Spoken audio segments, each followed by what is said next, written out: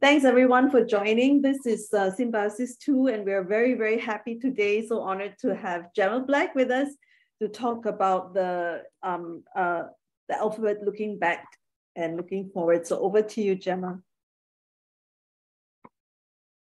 Thanks so much, Dorothy. And I must say, thank three people. Without you, Dorothy, we wouldn't be here today. Without my two beautiful mentees, Bernice and Susie-Anne, if I didn't have you, I wouldn't be here today. So thank you, all three of you. Let's jump right in. But one of the things that I'd like you all to have at hand is a notebook of some description so that you can take notes. I've got a lot of images to show you, and I'd really like you to jot down things. Some of you are pretty quick with taking screenshots. If you want to do that, you can do that. I don't mind. Also, what was the other thing? There's always the recording as well. So, but take notes or take notes in the recording.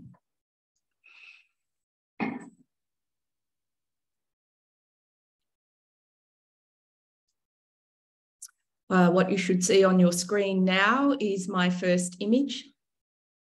This is a little something that I wrote, not the Zeitgeist. Well, yeah, I did the Zeitgeist, but the evolution of the Western alphabet is a wonderful story of 26 letters, each with individual character and purpose, a magic, majuscular journey of time, peoples, culture, and creeds. I wrote that about, I don't know, 20 years ago. And to me, it's still the same journey. So what we're going to do in this little chat is talk about the alphabet, but not in a sense of this is where A came from, this is where B came from, this is where C came from, and so forth. We're not going to actually analyze the letters. We're going to look at the alphabet from a calligrapher's point of view, so that you can start jotting down ideas and notes of where you want to look at, where you want to learn, where you want to travel to, and what's important in Western lettering. So I'm leaving out the major alphabets like the Oriental alphabets, the Middle Eastern alphabets, which are all extremely valuable in communication throughout the world. I am only looking at a Western alphabet point of view.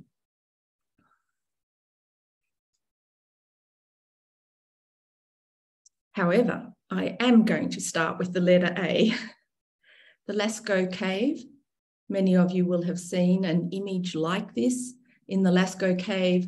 It's one of the earliest depictions of hand painting.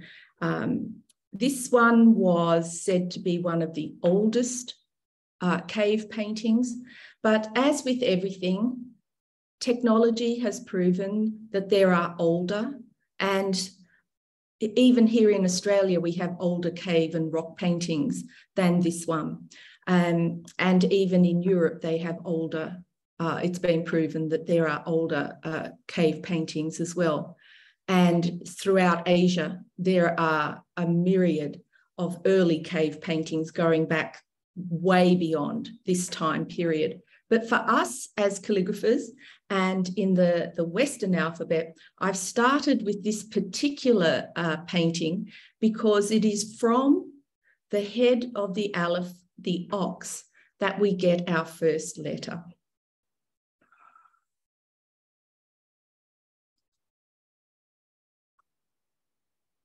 Don't mind me preaching to the converted. Some of you will know some of these things. Some of you will know a lot of these things, and some of you won't know any of, well, I'm sure you all know something that I'm going to speak about. But there are little things along this journey this afternoon that I think you will really enjoy. So taking that Lascaux Cave, you can see the relationship of the head of the oxen And this particular shape here, this is a piece of work that I did in the 1990s. And it's still in situ in a place in Sydney called Primrose Park. It's where the Australian Society of Calligraphers have their home. And here you can see I've used the letter A in its historical value, starting with the ox head and then moving through to the Trajan style of the letter form A. And in this little series of letters here, we're counting down through the centuries, right up until we hit the printed letter A here.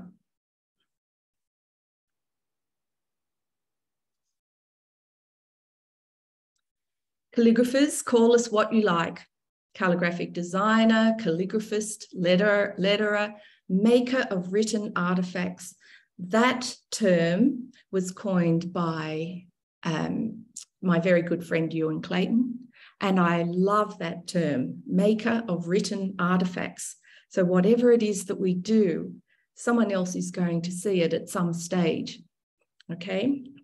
Don't ever throw anything away. Keep everything. Script artist, lettering artist, letter designer, scribe, scrivener, text designer, text artist, penman, copyist. The image that I've put alongside all those names, doesn't really matter what we're called, is this fantastic fresco that I'm sure you've seen before at the Pacus Proculus in Pompeii. So we know that prior to 79 AD, all these frescoes had been painted because that was the time Vesuvius erupted. So what this couple are depicting is a little wax holder here. This opens up, so there's a tablet of wax inside.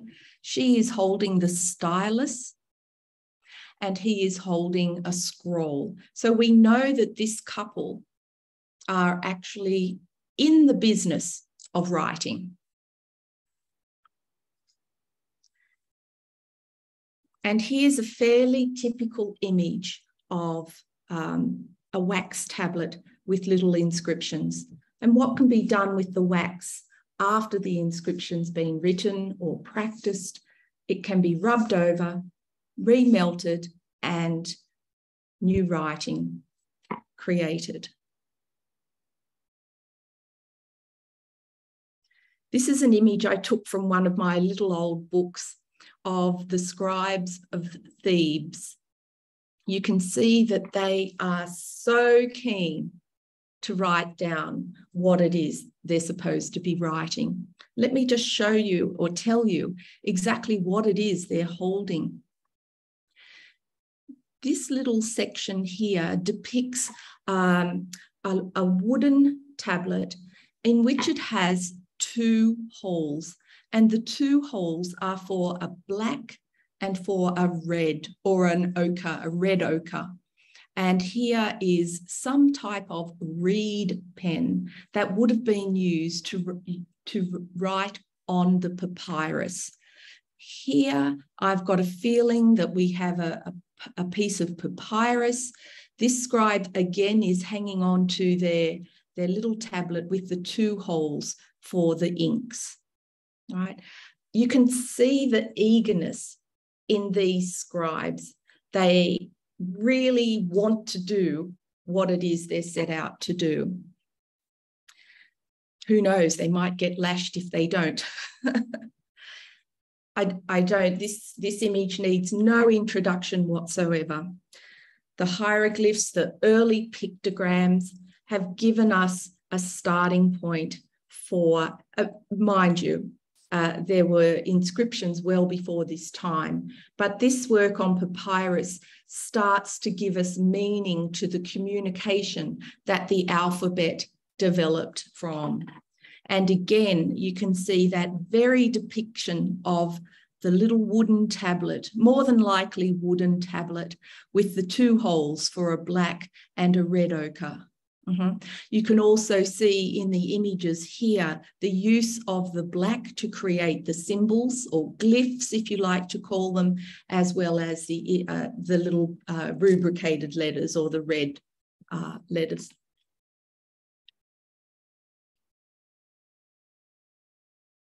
Cuneiform was a method of communication where a small wedge-shaped piece of wood was created to press into wet clay.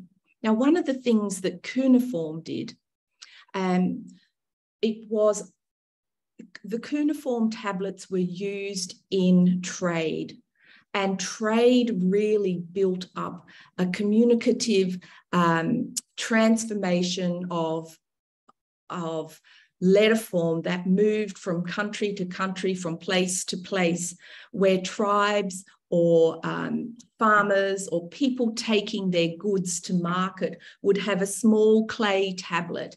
And on that clay tablet would have been incised by a little triangular wedged shape implement the amount of cattle the person was drawing with them across the country, or the amount of produce the person had with them.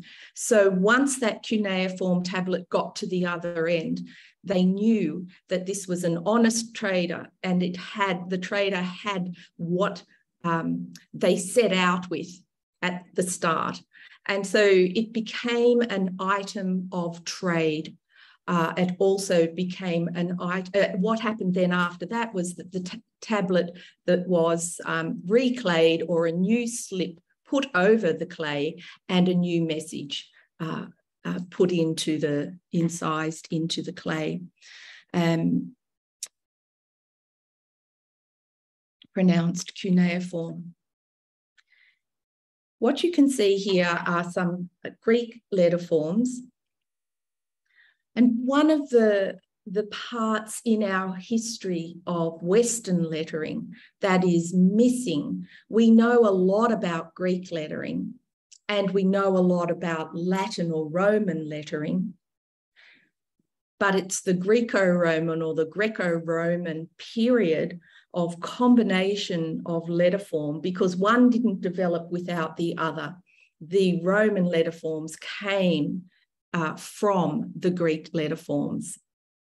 And so there is a period that is being looked at by one of my colleagues, Georgia Angelopoulos. So watch out in the future for information coming out about the Greco-Roman period, which links the Greek alphabet with the Roman alphabet, where I'm talking from a calligrapher's point of view. Academically, no problem, but from a calligrapher's point of view, we need to be able to see clearly the lineage between the two.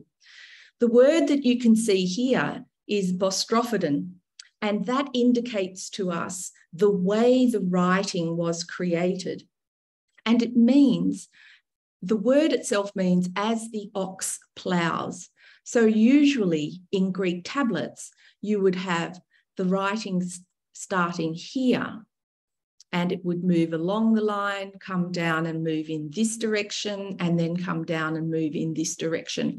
And it was a very common way of Greek writing, bostrophodon. And this is just a close-up of the type of carving that the Greek letters had. So we're looking pre-BC here, we're looking 2000 BC here, and letters that you can see that are familiar for all of those who can read Greek.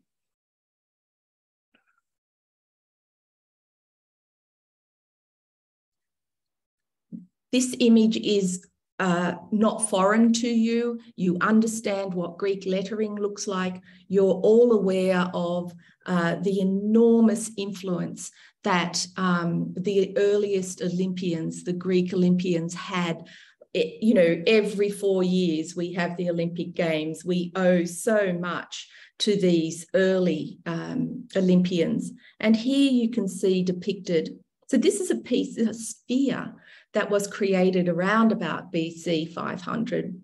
And you can see that they are obviously Olympians or athletes, and that we have a discus thrower here. And there's a Greek inscription that runs around the top here that actually says something to the effect of, I am the owner of this boy. This boy plays the game on my behalf, which is quite an interesting Greek inscription, I'm thinking. However, it shows a very human side to that time period that we owe a lot of our lettering to. This will not be unfamiliar either, the Trajan inscription. The anglicised way of pronouncing it is Trajan. It was never pronounced that way as Trajan, and I think you'll find that the Italians pronounce it even more correct. The J, of course, was not pronounced as a J as we know it. And the reason why the Trajan inscription is so important, this is actually the column. It is in the Roman Forum. For those people who've been fortunate enough here in the audience to have been there, you will know that the inscription that we all refer to as calligraphers is actually just here on this tiny little section down here, just above the doorway. What was really interesting is you can see the doorway here, and the inscription had to be cut into because the doorway didn't fit. And so we lost some of the letter form. If you get a chance to go to Rome, go to the Roman Forum. Here is the inscription. So what's all the fuss about? The fuss is that the Roman letter form is at its prime specimen here. It's at its highest, geometrically designed. It comes from thousands of years of evolution of lettering prior to this time. And it's in the first century, the 2nd century AD, right? So what it says, and this is another thing, is we all know as calligraphers that the Trajan inscription is really important, but a lot of people don't even know what it says or what it's about. For those of us who are tourists throughout Europe or have travelled to Europe or live in Europe, luckily, you will see all over Europe the extent of the Roman Empire. And letter forms such as SPQR can be seen right across Europe, right across Britain. The full extent of the Imperial Roman Empire is still with us today. So the SPQR that is ubiquitous across Europe comes from here. And what it means is the Senate and the populace, QUE, of Rome. That's where the SPQR comes from. So let me tell you what this actually says.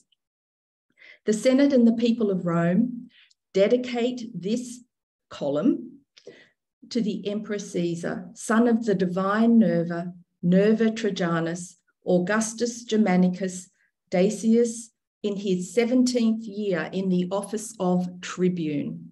So that just means in his 17th year, having been claimed 6 times as imperator, 6 times as consul, as the consul father, to demonstrate what a great height this hill and this place was removed for such great works. And what the column depicts, the column itself depicts the Dacian Wars. So this is a great leader who's come in and he's done all these massive feats in his lifetime. But what we're interested in is the lettering, and the lettering here is so important. But what I want to show you in this particular column or the inscription are a couple of things. So Senatus Populus Q Roman means that the Senate and the people of Rome. A lot of the words you can recognize because our English comes from Latin. So those people who have a first language of English will understand some of these words. Even those who don't have a first language as English will understand some of these Latin words because you understand and speak English. This section here has a stroke across the top, and this also has a stroke, and this has a stroke across the top. And that is what's called, it's an indication mark or a truncation mark. It's actually an indication mark that these are Roman numerals, and that these are Roman numerals, and that these are Roman numerals. So now that you know that, for those who didn't, and some of you did, this actually indicates 17. This indicates 6. And this indicates 6 as well. And there's also one very interesting thing about this column is that the person standing looking at the column, or the average height of the person standing looking up to this column, this inscription, will look at it, and what they see is not what we're looking at. What we are looking at is that this row and this row, these 3 rows are all of a certain height. And sorry, these 2 rows are of a certain height. These 2 rows are slightly smaller and smaller again. It's minute. But what it does is that the person standing, human height, down on the ground can look up at this, and the perspective shows this writing all at the one height. Now, we're talking the 2nd century AD here. That is a feat that is geometrically insane. So we have, in the 21st century, we need to go back and look at these things and understand how intelligent and how wonderfully creative these people were. You won't look at the Trajan inscription ever again any differently. I mean, you will look at it very differently. You will not look at it the same. There are a few people around the world who I know who actually have the tracings and the rubbings of the Trajan inscriptions. This is one that I saw at the Hunt Library at Carnegie Mellon University, where I was very fortunate to go and have a look at a number of the works that are there. So I won't dwell on this area of the letter form, but I would like to impress upon you how important the Trajan inscription is on the letter form that we know and share every day on our computer. Every letter that we know and use today came from, developed from, evolved from these very formal, highly executed geometric Roman capitals. So get into it if you can. The Origin of the Serif is one of the pivotal books that you can read, and it's by Father Kadich on the Trajan inscription and the importance of the Roman. Let me mention one thing about Roman. Using that word Roman, we use Roman lettering.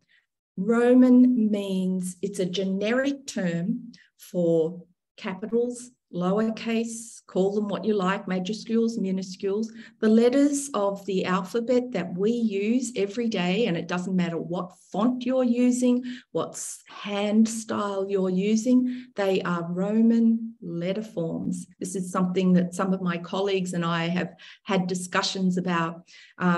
It's just one of those global problems that we don't understand the true meaning of the word, that some people think that the Roman letter is a capital versal, or they might think it's a capital penned letter, or it's a capital this. It's Roman is what we do. Sinaiticus is a very, very important 2nd century manuscript.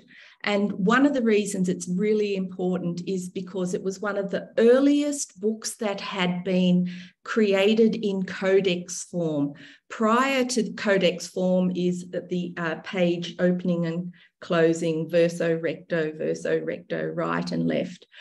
Prior to this period, a lot of the manuscripts were in scroll form. So this is one of the remaining manuscript books that was important. And this is Greek letter form in Sinaiticus, the Codex Sinaiticus. I'm going to show you close up. Okay, this is one of the pages, and I'm going to revisit this. A lot of the manuscripts that we're going to look at are religious. We have a lot to thank religion for. We have a lot to curse religion for. We have some of the most amazing manuscripts at our fingertips because of religion.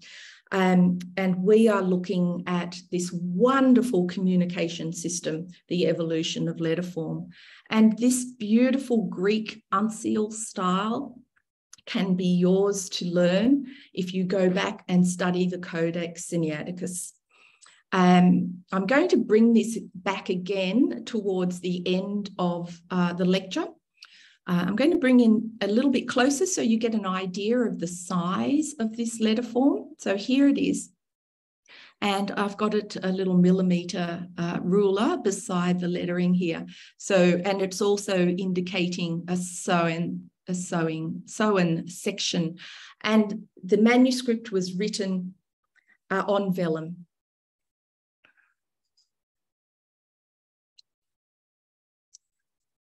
So the manuscripts that I'm going to talk about are important for their lettering, and they're important for their, let me use this word again, I've already used it, prime specimens.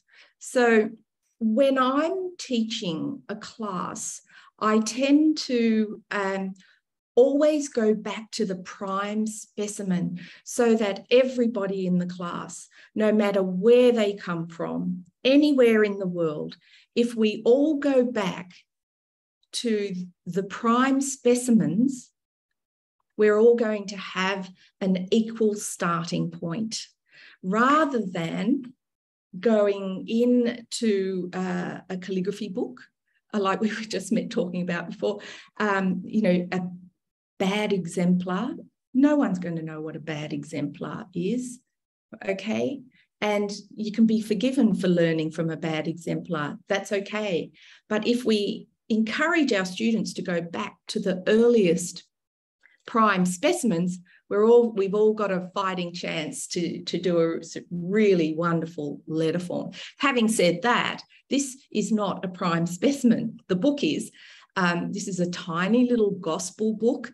And what you can see here is just the handwriting of the scribe of the day who actually executed the book. And it just tells us inside the book that this is the gospel according to the evangelist John. Okay, so that's all it is. It's a little gospel of St. John. And you can see how small it is. It's St. Cuthbert's Gospel, said to belong to the saint himself. But it's also known as the Stonyhurst Gospel because it was located in Stonyhurst in the UK. So this is the inscription in the front, but the lettering, it's a prime specimen lettering. It's one of the earliest Greek uncials that is in a relaxed style of letter form. Okay, so we've gone from inscriptional letter form to formal Greek letter form and moving over into the handwriting of the day, this lovely formal uncial, right, that's been executed with a quill on vellum, where the lines for writing have been scored with a stylus. And you can see those lines here. Keep in mind, this is a tiny book, tiny. So imagine how these must be only a couple of millimeters in height. Many of you will know the Lindisfarne Gospels. Walk into the British Library in London and you will see a major electronic facsimile where you can, at large, it's huge, and you can turn every single page of the Lindisfarne Gospels. One of the most major manuscripts ever created. And there are a number of courses I know that, and even Ewan Clayton, not even, but I know that Ewan Clayton is teaching a course specifically designed all around the Lindisfarne Gospels. We have a lot to learn from these manuscripts, from their illumination, from their gilding, from their pigment use, and from their design, and also from what we love best, the lettering. Here's a close-up of, this is the generatio, the genealogy of Christ. So this beautiful work is what we're interested in, but the prime specimen for an Irish half uncial, or more correct term, sorry, an insular half uncial, not Irish, an insular half uncial is what this letter form is called. It's in Latin. It's a Christian manuscript, and it is a prime specimen. So it and the Book of Kells would be the two prime specimens that you would study if you wanted to study an insular half uncial. Speaking of, here we have the Cairo page in the Book of Kells. Again, a manuscript that you could go back to, and looking at a page like this, you think, oh my goodness, this is unbelievable. So this is approximately A3 size. I can just say A3 because that'll give you an idea. It's not exactly that size, but it's not huge and it's not tiny. And this is an X, P, and an I. And again, knowing what the letters are that you're looking at is so very important. It says here down the bottom, her generatio, which means the genealogy of Christ. And here we have a mixture of Greek, Byzantine. We have a whole cosmopolitan mix of European artwork in this one manuscript that was executed on a tiny island off Scotland called Iona. And we have a lot to owe to the people that created this. What I want you to think about in this talk, with every image that I showed you, I want you to think or to remember that a human made these. A human did these with their hands, just like you can. Let me go in a little bit closer. I do a talk on the Book of Kells, but today I thought I'd just give you some of the little secrets. And on that page that you've just looked at, down the bottom is this tiny depiction of a couple of cats and a couple of rats, which of course would have been the animals around at the time. And they're fighting over the ecumenical host here, which is a Catholicism thing, a religious thing, Christianity, sorry. But over here, we also have an otter with its head down in the water with the fish. And the fish, of course, was the symbol of Christ. So what's happening here is that the humans, the monks, are telling us what's going on at the time. I'd like to tell you more, but I don't have the time. But I will show you up the side of that Cairo page of the Book of Kells, all this pigment that's being used, the orpiment and the red ochre and the woad that's being used, the blue pigment, have all been used and employed to create this magnificent manuscript. And here you can see the angels protecting Christ, the XPI. The Christos. But the most important thing in the Book of Kells is the insular uncial lettering to a calligrapher.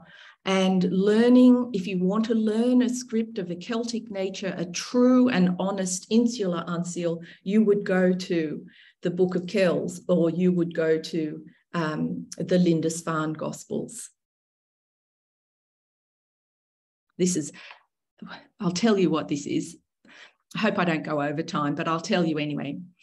So when you're reading a manuscript like this, which is in Latin, you read this line, and then you read the second line. Yes, yes, good-o. Then you read the next line. But we see this bird, and we know as the reader not to continue along here, but to jump down to this line, because the next meaning, the next part of the story goes from here to here.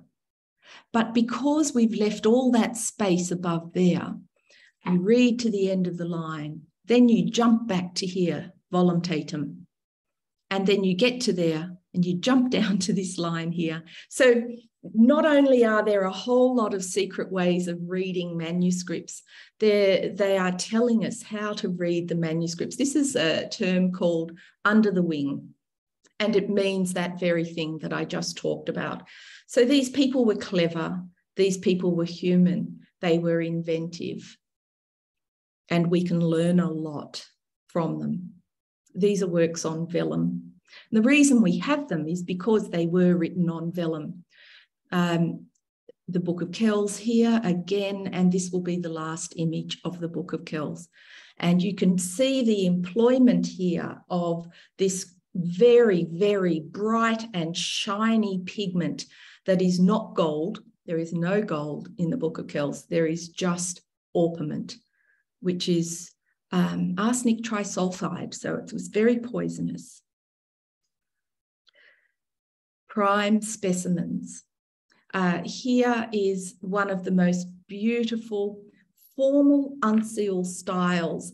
If you want to learn the Vespasian Psalter or the Rule of St. Benedict, are two psalters that you can go to for, sorry, not psalters. This is the Rule of St. Benedict, which are the rules that are set out by the Benedictine monks in their monasteries. So every Benedictine monastery had a manuscript like this that had the rules, right?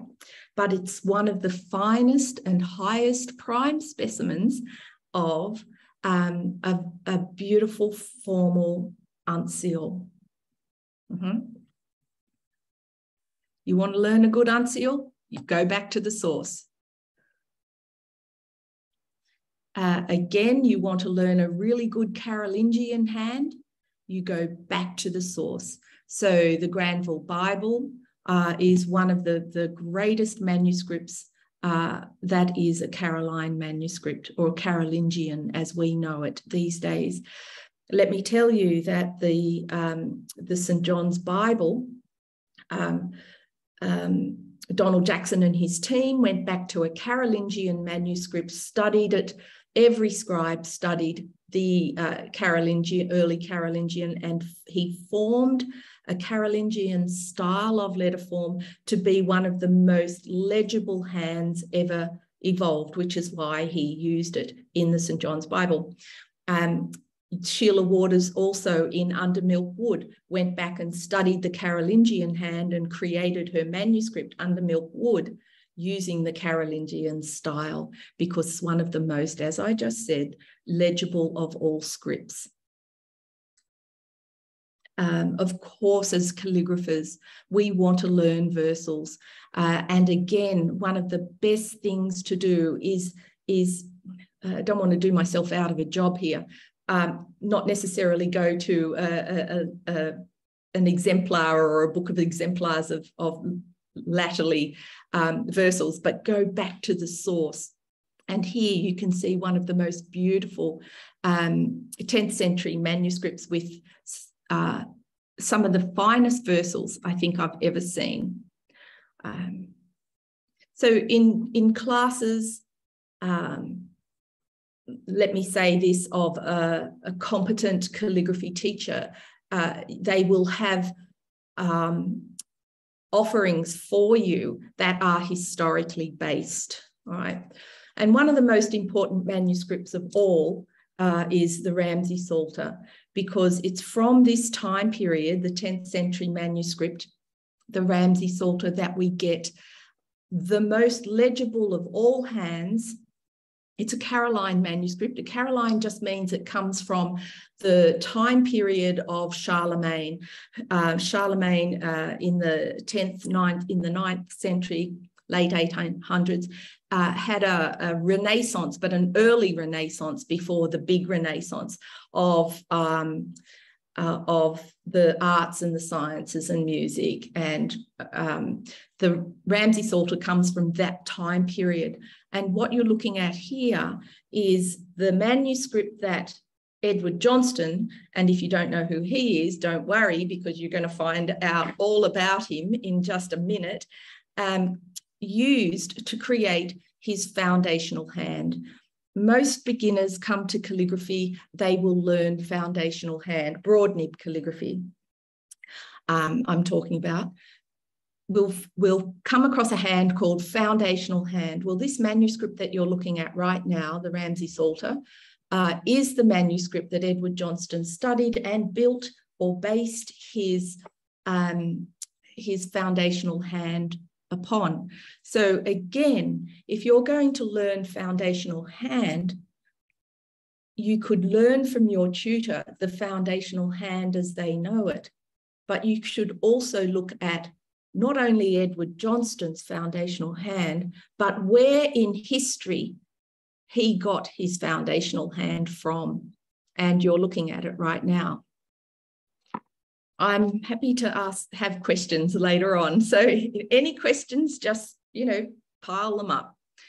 I've done a lot of study overseas. I've done a lot of study here in Australian archives and libraries. It's amazing what's come out to Australia over years. But whenever I go away, I always try to go and find these quite obscure manuscripts if I can. And this is a really gorgeous little one. It just fits in the palm of your hand, and it's a psalter. And a psalter, for those who don't know, is a prayer book. A psalter is a prayer book. And so this one is a psalter and a hymnal. And psalters sometimes will have psalms in them as well. So hymns and prayers. This is one of the most gorgeous finds. When I was the way to get to see something like this is you ask. And that's all I did. I wrote to the librarian at St. Paul's Cathedral to ask, could I have a look at any 10th century manuscripts? So I did that, which is what I like to do. But I also looked at a few much later manuscripts, and this is one of them. It's a gorgeous little book. Oh dear. Excuse me, my phone's gone off. Let me turn that off. How dare that happen? I beg your pardon, everybody. So what you're looking at here is like a little antiphonal, and you can see some beautiful versals. So we're looking here at the 14th century. So we're moving along away from the very round and open style that became extremely legible. And we've moved into something a little bit more condensed. In a modern day, we would call this like a rotunda style or an early black letter style. It's written on vellum. You can see the score marks where the scribe has drawn the lines. But in here, where this very shiny bit that you can see here, you can't see the whole thing, but the whole letter is gold, and the light has only just picked up some of it. And it is stunningly beautiful.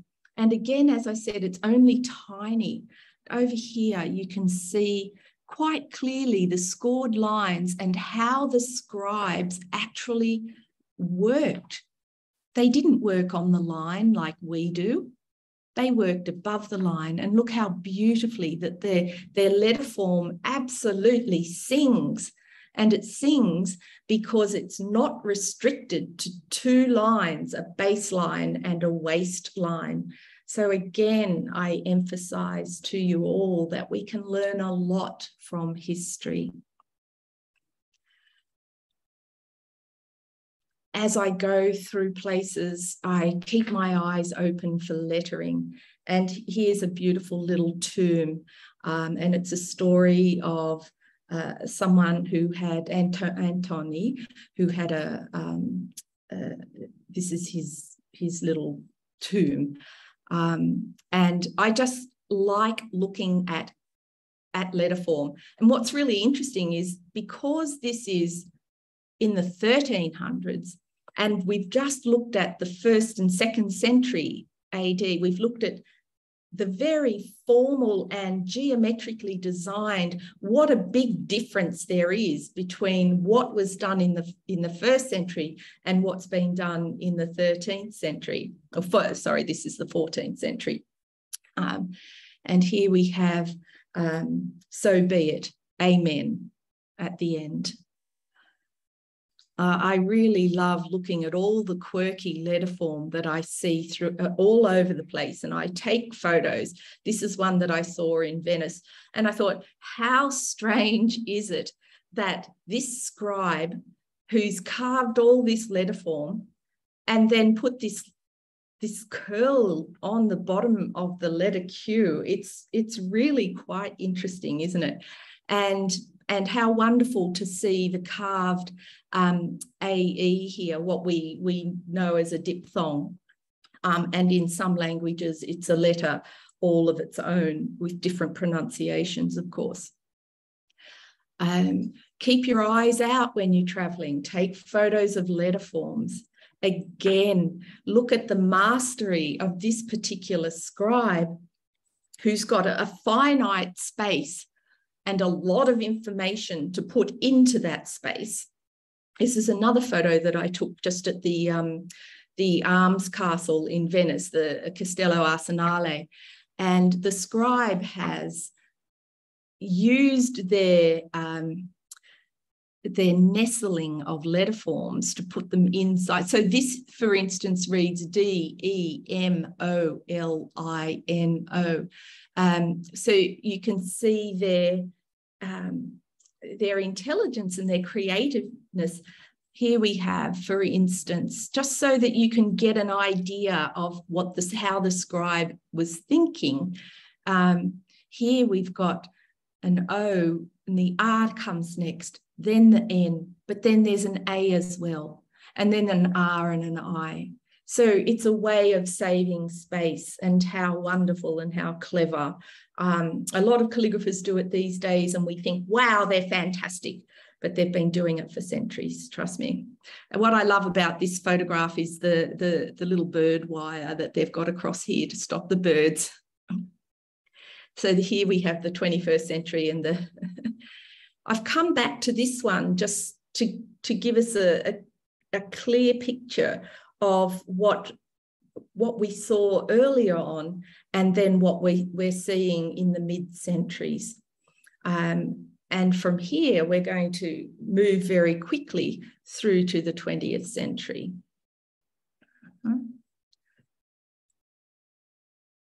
I am going to move very quickly because we have approximately an hour. Is that right? Or does it matter if we go over?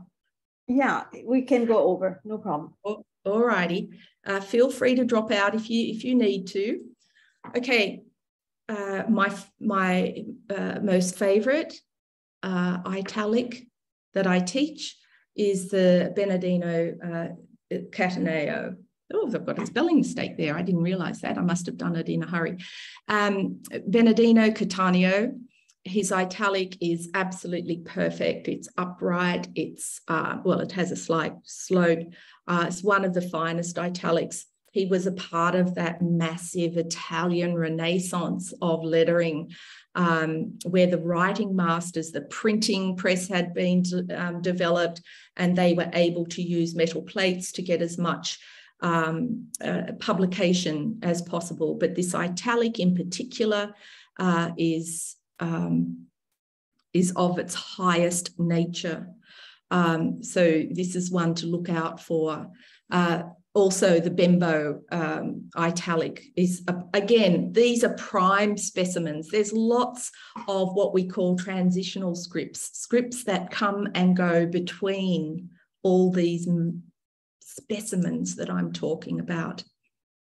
I don't want you to be on overload, but have a look at all the wonderful, have a look at all the wonderful ampersand's.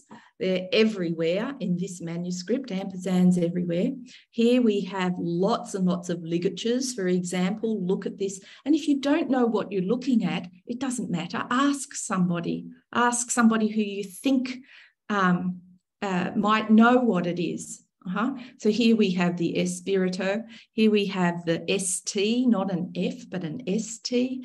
Here we've got Ronaldo. We're into the soccer.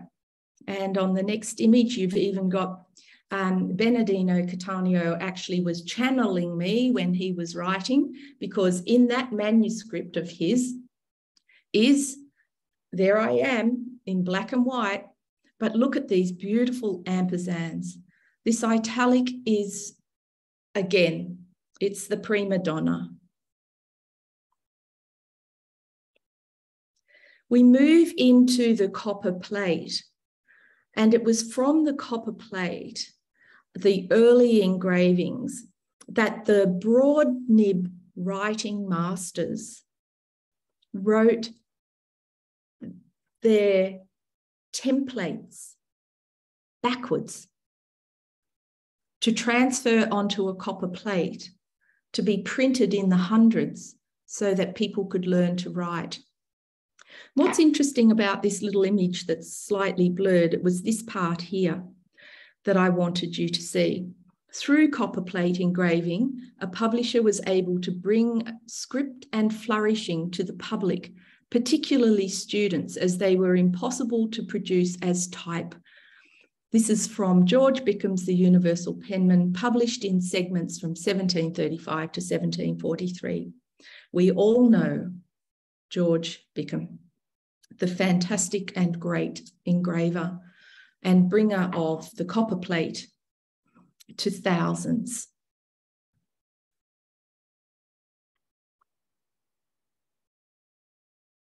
This particular style of letterform was designed by Edward Johnston, who I mentioned earlier, who designed the foundational hand.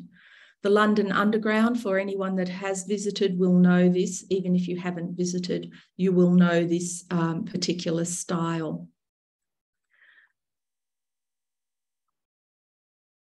This is the man himself, Edward Johnston, who lived from 1872 to 1944. He died at the age of 72.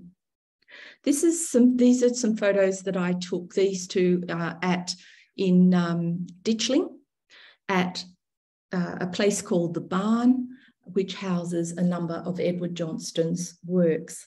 Also in Ditchling is a place that I have a photograph of, that if you ever go to the UK, or if you would like to go and you want to, well, you don't need, if you want a reason to go to Ditchling, it is the home of the major arts and crafts community of the late 1800s, early 1900s, and the big renaissance, or the big revival of calligraphy.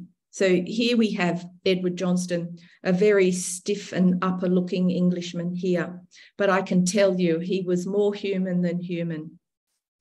Here he is with his cat, a photo often not seen. And we all know what cats are like as calligraphers. But this man is responsible for a great revival in the early part of the 20th century.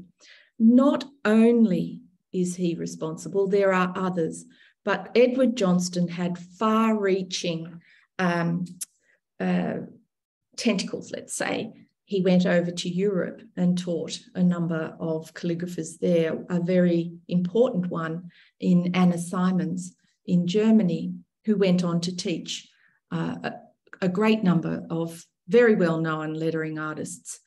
And this is a piece of Edward Johnston's. So I think we need to look at the work of people like Edward Johnston, and we can see it sits in a certain time period. But what I'd really like you to take away from today's talk is something we were talking about earlier today in our Meet the Mentors and the Mentees, that passion and that enthusiasm and that want to share for the future. Well, it's people like all those people that worked on those manuscripts, people like Edward Johnston and all the people I'm about to introduce you to now. This is a photograph of Ditchling. I have visited 4 times. It's a little bit like, it's that pilgrimage that I like to at least go and see what's going on and have a look at the new craft works and artworks that have been created. It's in the southeastern part of the UK, not far from Brighton. The lettering, of course, we find everywhere, and this is a very, very common object. It's a roller for a tennis court, the old-fashioned sand tennis courts. And here we have Eric Gill having carved into it. Come all you false young men, do not leave me here to complain. Eric Gill, of course, was a student of Edward Johnston's. Here we have the work of David Jones, who was also one of the wonderful artists and craftsmen, poet, writer, painter, war correspondent, who lived and worked in Ditchling. And this is his style of letter form. He was a very private person, and he would never consider that his work would be looked upon as we're looking at it today. But he has been a great source of inspiration for people like myself, like our very dear friend Yukimi.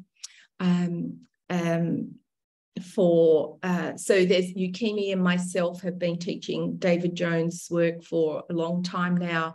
Yves Leterme has also been teaching. I mean, we've been quite taken by the particular style that this gentleman created in the early 1900s. And this piece is written in both Welsh and Latin. So we have a line of Welsh, a line of Latin, a line of Welsh, and a line of Latin in very muted colours. And this has been painted onto a Chinese white background on paper. So you can see now all of a sudden we're starting to get into a little bit of modern style of letter form. These are students' examples of taking David Jones' style. So we're using his style of writing. He says, David Jones says, every single one of his letter forms, he found a precedent in a manuscript, in an early manuscript. So that was interesting, because when I went through his books, I found something like 16 Gs, for example. One of my greatest people who I have looked up to their work and them as a person, Irene Wellington, you're going to see, she was a student of Edward Johnston's, and you can see here her foundational hand. For those of you who know Edward Johnston's foundational hand, and then you're looking at, if you know foundational hand well, you can then see Irene's foundational hand, and Irene went on to teach numerous people throughout the UK. And then you look at their foundational hands, and you can actually see this lineage of people around the world. And to think that someone like Sheila Waters went to the States, and that there's a groundswell of this early English tradition that has moved around the world. And like Australia being a colony of the UK, of England, I should say, we also got that English tradition out here, but we're also fortunate to be able to have our own Indigenous swell of artwork that influences our work, and we also have influences from Europe and the Americas. Irene Wellington did the most extraordinary and beautiful, beautiful work. I studied on my Churchill Fellowship, where I was searching out her work, particularly in the UK, which took me to study at the Victoria and Albert Museum. Just because it's a museum doesn't mean it doesn't have lettering. The British Library, Buckingham Palace, and the Royal Archive. You can go and find these things. You just need to ask. Irene Wellington's Bailiffs of Lydd, I had never seen up until 2019.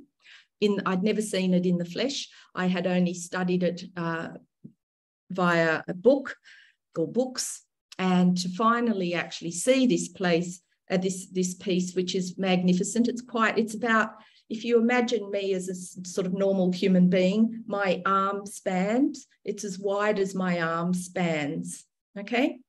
It's a huge piece of work and a magnificent piece of work. If you're ever in Lydd, that's where it is.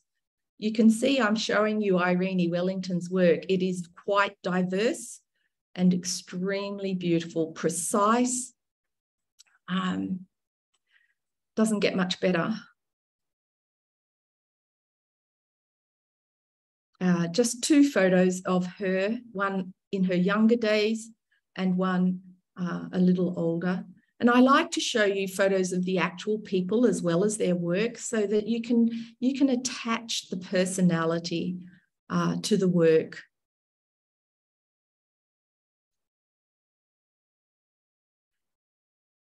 Rudolf Koch, one of the finest German lettering artists, was the designer of course, the Norland hand, which is an extremely popular calligrapher's style of letter form. I urge you to go back to Rudolf Koch's original Norland if you want to learn it, or learn it through a contemporary tutor, but ask them for Koch's original. I have to say I am extremely impressed by this particular graphic designer, one of the great German artists. So just a couple of images of his works. Has made a great impression on me as a calligrapher. You can see I've taken these photos because you can see the reflection in the glass, and you can see how I've tried to get an angle that doesn't give me a reflection, but you can see reproductions of these.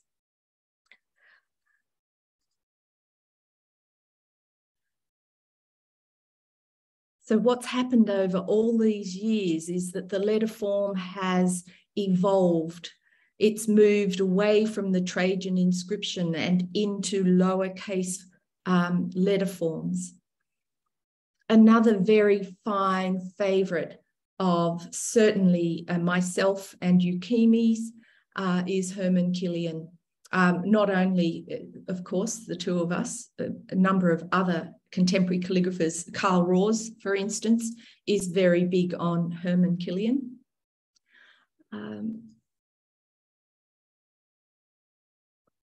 And here is just some of his work where there is a great knowledge of Roman letter form in its purest form from Trajan inscription, but then the use of different tools, just like my lovely mentee Susian was using her computer and her graphic expertise to create a piece of work for exhibition. So too, people like Killian using tools that were not designed for calligraphy to do their work.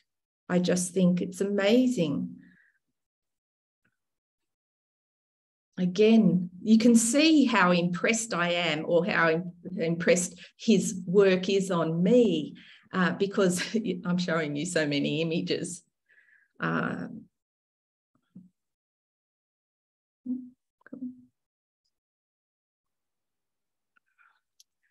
Okay, a few of my great favorites. Sheila Waters. This is an early photo of Sheila and Peter. Obviously, she's showing him what he should have done, or he's telling her what she should be doing. You know, I really should have asked her. It's times like this I really miss her. One of my greatest mentors. This is a magnificent book that Sheila Waters created, Under Milk Wood, which is a play by Dylan Thomas, which many of you will know. But I wanted to show you a close-up of the paintings that she did for the front cover. It's the inside of the front cover. The front cover of the book is embossed. So can you imagine what you're looking at here, embossed? Well, it just blows me away.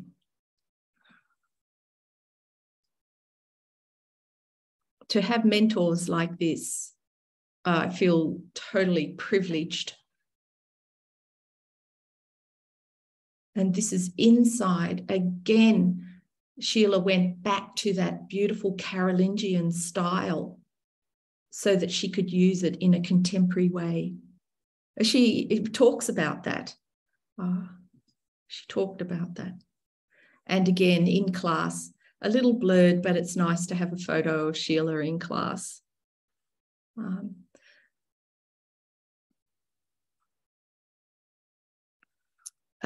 of my greatest mentors, Gaynor Goff. We talked a little earlier about Gaynor. Her books are fantastic. Oh, I just noticed there's one sitting underneath there. That's her Calligraphy Made Easy. She had no say over the title of that book, Calligraphy Made Easy. The publisher called it that because they wanted it to walk off the shelf. It was going to walk off the shelf anyway, but Calligraphy Made Easy, we know it's not that easy. But Calligraphy School, that she wrote as well, is a very, very fine book. She wrote with Anna Ravenscroft. My tutor for 2 years, this is a very early piece of hers. I'm showing you some of my friends and mentors' works that are their early works. And I'm showing you their early works because we can see their contemporary works, but to look at their early works and to know that this was done in the 1980s, where there's this buildup of texture and very creative. You know, that's a long time ago now. And, you know, the wheel isn't being invented, it's already been invented, if you know what I mean. Okay, we do not only have to work on a broadsheet or in a book, you know, step outside the square. This is Gaynor Goff, sorry. Ewan Clayton, who I think is one of the finest and most creative lettering artists alive. This is a very early piece of his. Again, I've gone back to early so that you can see that how in the 70s, the 80s and the 90s, these calligraphers were experimenting and moving forward back then.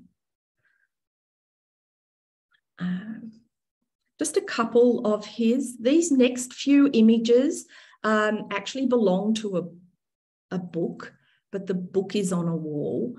So it's you'll see these pieces, and I'm just going to throw a random piece in here because when I saw this for the first time, it reminded me of the Codex Sinaiticus. All right. So I had that feeling of the 2nd century and the 20th, 21st century all coming together when I saw that piece. So these pages you can see here are in Ewan's book, and I'll show you those images now. It's called A Book of Hours from the Vernal Equinox. And so I just showed you some of those images, and I think I've got a close-up here.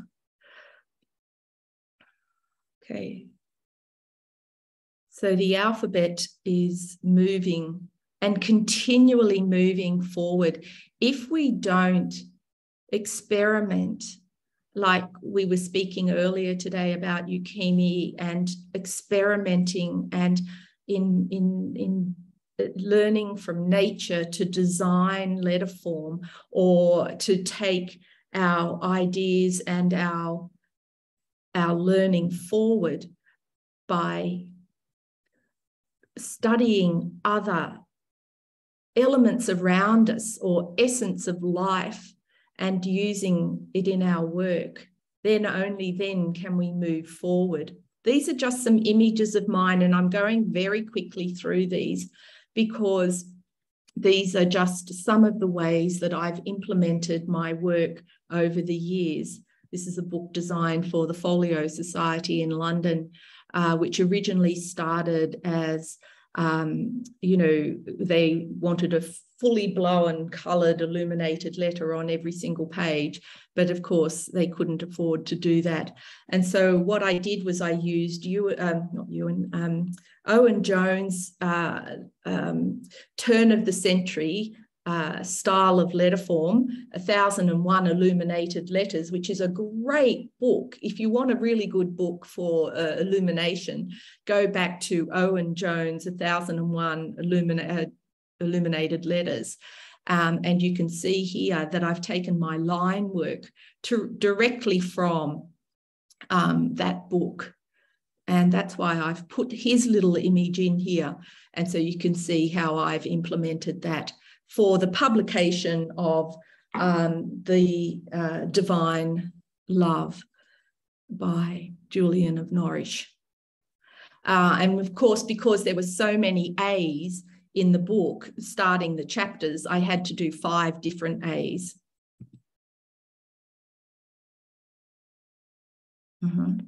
So I just did a whole lot of different A's. So gold, working with gold. So when you're a calligrapher, one of the things that we want to do is to work with gold. And of course, there's a number of ways of working with gold. This little piece at the top here is a lot bigger than what you can see here. And there's raised and burnished gesso gold leaf all the way around the outside here, which of course is difficult to photograph. So gesso, gold leaf, traditional on vellum is one way to go. That's this one. This is Gummimoniacum, which is another traditional way. So if you go back and you look at illuminated manuscripts, there's 2 major traditional ways of gilding. One is Gummimoniacum, which is a natural substance that was soaked and ground to create your glue or your gilding size. And that is this one here. It's beautiful to use. It's absolutely fail-proof, unlike burnished and raised gilding on gesso, which is not quite so straightforward.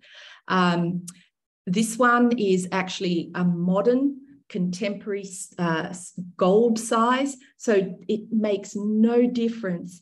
If you want to go back and study traditionally, go right ahead. There's plenty of information out there, and I can guide you to, or all of us can, you know, there's a great deal of information, and I can guide you to any number of sources. There are quite a few modern gilding sizes. You know, eat your heart out, go and have fun. This is also a modern gilding size, but this technique is called sgraffito. And so we're scratching directly through the gold leaf and into the background behind it. So contemporary. We can go as much gold as you like. Golden colour. Experiment to your heart's content. Don't wait for a tutor to say, you can do this. Just go right ahead and do it. We work in books We work in books that are traditional and very valuable. This is a book that I helped work on. It's called The Declaration Against Modern Slavery. One of the things that I like to do as a calligrapher is to tell a story of our own time. And this is one of those projects that is so extremely precious, where page after page after page commits to the eradication of contemporary modern slavery. You know, there's nothing to say that in a hotel where all the tourists are staying that there's not a half a dozen slaves. Okay. And this is an example of the style that I used for the book to make it so that to make it legible for a long, long period of time. And this is the build-up of the book. In fact, there were 2 books that were created. So I was quite moved about, I'm sorry, I've forgotten your name, the lass from China who was very moved by making, well, very interested in making books. Books are the future for what it is that we do.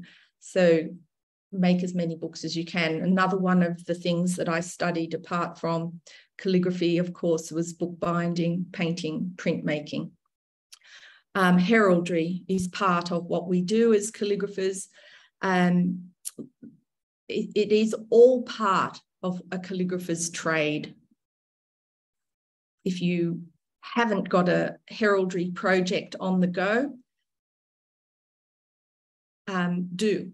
That's all I can say. Get your name, get your armorial bearings. If you don't have armorial bearings, make them up and create your own coat of arms.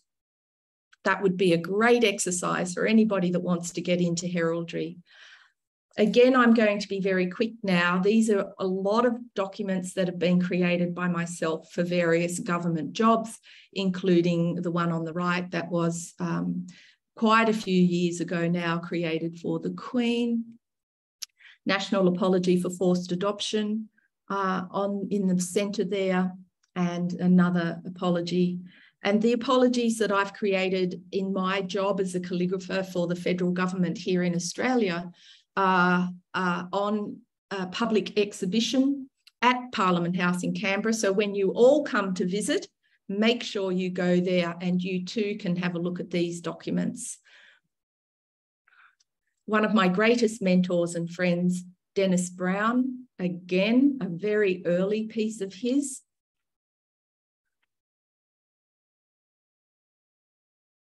Carl Rawes.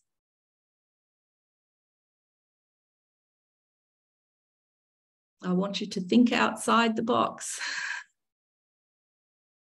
Look at this magnificent piece of work, an old wicker chair that needed a new base, and so this is what he did. Sharon Zeugen, great friend, fantastic calligrapher. Watch out for her new book. One of the greatest contemporary calligraphers. This is her writing, her grackle writing. Again, something modern, something moving, something going forward. And I can tell you this was created at least 10 to 15 years ago.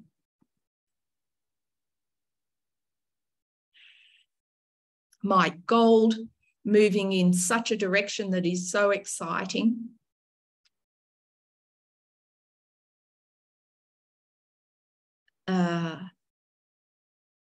They're weathergrams. Everybody knows weathergrams. If you don't know what a weathergram is, look it up.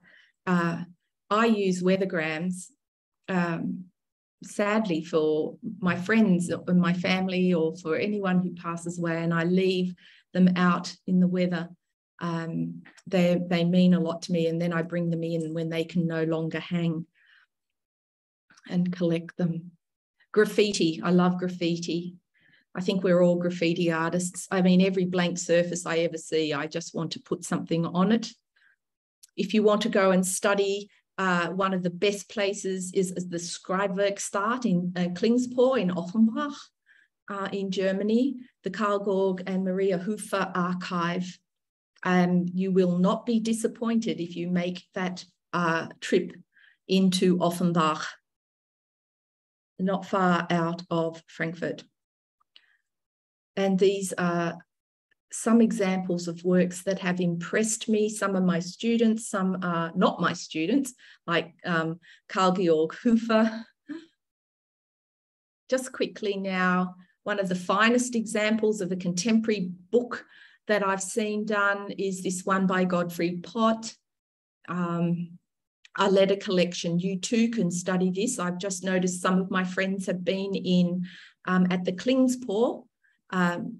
Eukemi has visited the Klingspoor. It's really wonderful to see my friends and colleagues all go to these places that we've been to. It's sort of, as I said, it's a small community globally that we live in, and these works that you're looking at are held in there. And you too can go and study these. Again, you look at something like this and you can see that the depth of study that in this particular instance, it's Gottfried Pott, has undertaken to create. See, this is first century Trajan column inscription skeleton Roman capitals. You can see the depth of study in all of these works. And it's just the different tools that we use.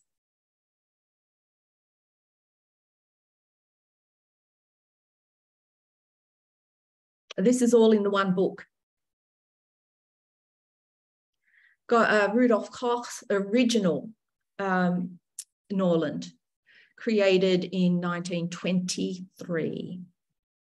This is an article that I have, and I just wanted to show you the top line there.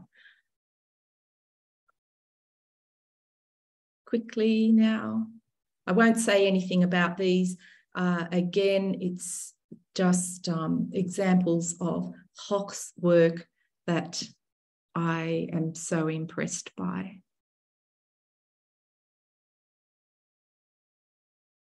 Arnold Bank, American calligrapher, who lived very right through the middle of last century.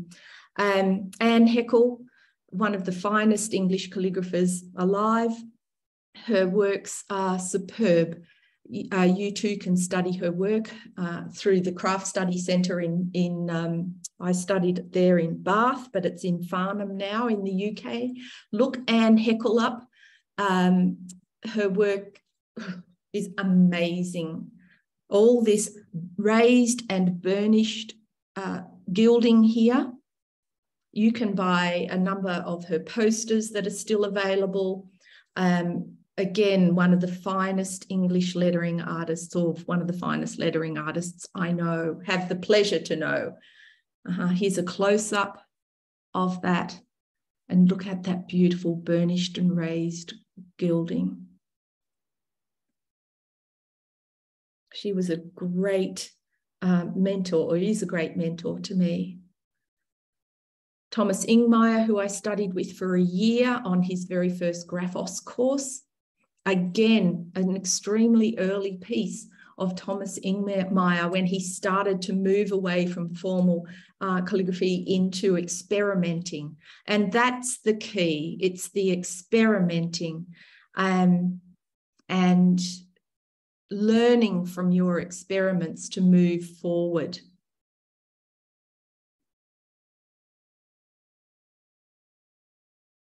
This is, believe it or not, pencil.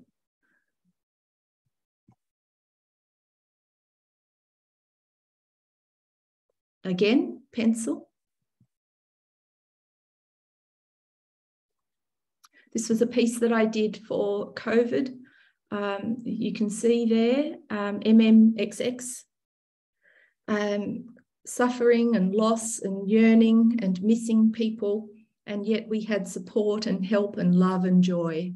It was the spirit of the time. We're nearly through.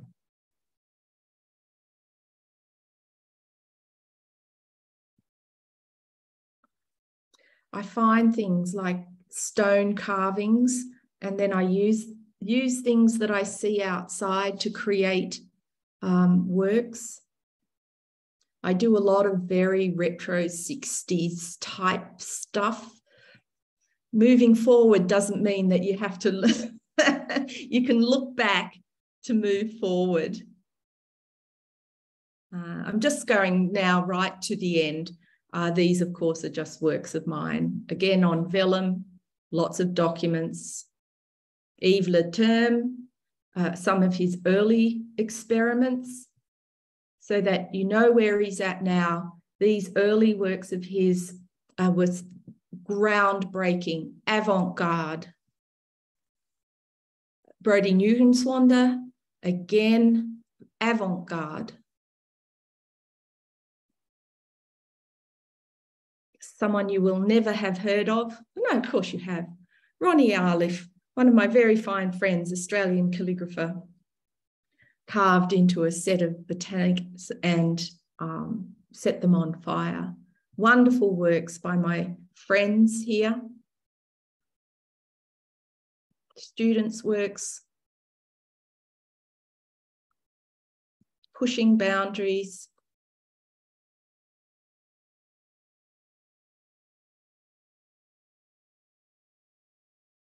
Students' works in Bad Soldensalmunster in Germany when I was teaching there. I think it says a lot more about the students than it says about me. The work was stunning. Luca Barcelona, a real mover and shaker in our field.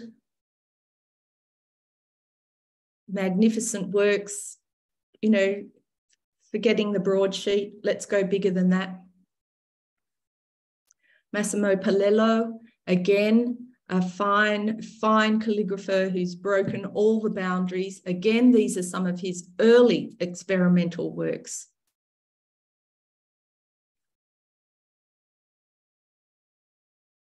And I'm just about to wind up. Annie Sakali, this whole book is an original hand-lettered book from beginning to end. It's quite thick. Again, I'd like to actually show you right through the book, but of course I can't.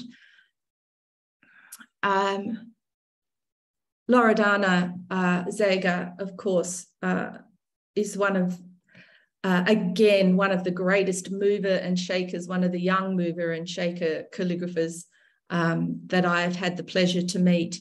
And I'm going to finish off, this is just some of her work, but I'm going to finish off with a little visual piece of hers, a very, very short few seconds video. Unfortunately, you will not have the sound. I have the sound, but you won't have the sound. But I think just looking at her, you'll get it. Okay.